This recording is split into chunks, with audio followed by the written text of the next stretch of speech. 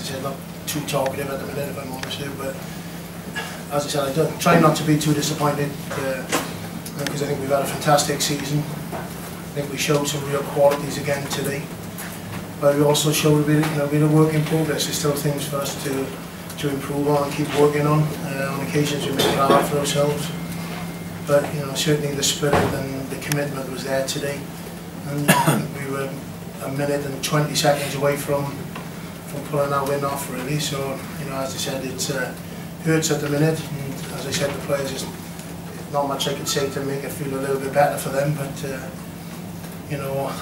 obviously we've had a really good season. We could have gone either way today. Fair play to Exeter. They're a quality team and a quality club, so I'm very pleased for them. I think there were two really good teams out there. Must have been a great game to watch for the neutral. Wasn't too good for the coaches, I'm sure. But as I said, disappointed today, but very proud of the efforts that the players have put in this season. Joe, how proud are you of your players as skipper over this whole season?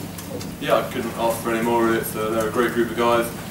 I think to finish top after 22 games in the Premiership, the way the league's been this year, the fact that everyone name checks how competitive it is, and what a great league we're lucky to play in. So to top that, we're immensely proud, and obviously we were desperate to go one further today, but to push a good side at Exeter to 100 minutes and come up short will hurt. But I think looking back over the next few weeks, we'll take a lot out of the season for sure. And what's your take on what Dice has been talking about, hurt and incremental improvements, hopefully, if you look at it in the cold light of day, pushing you on that one final stage?